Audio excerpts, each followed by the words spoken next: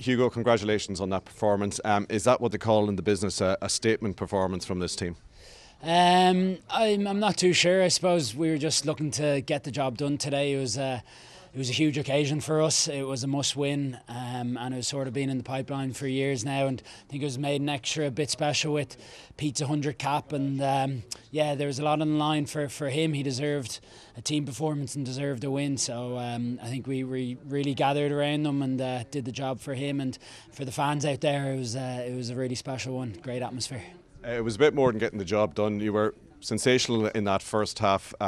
Is that the sort of things that you drew on, things like Peter, things like putting on a performance to show the world of rugby where you're at as a team? Yeah, I suppose like the quality the Scotland have, you have to put in a top level performance, and I don't think we'd certainly gotten to that stage in the warm-up games prior to the World Cup or in the first 3 games, and we're striving for that performance, and there was a lot on the line today, so it was a good day to do it. Pretty satisfying for yourself to get on the score sheet twice as well? Yeah, it's always nice to.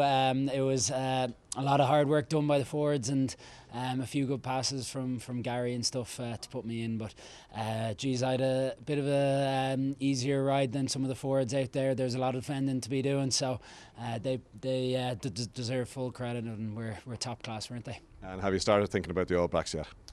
Yeah, literally it's turned the page straight away. It was mentioned in the changing room already, getting our recovery right, and going again. This is exactly where we want to be, so it's building now. A lot of lessons, especially in that last 20 to learn on, because I think we need that full 80 minute performance next week. But Well done, Hugo. Cheers. Cheers. Thank you.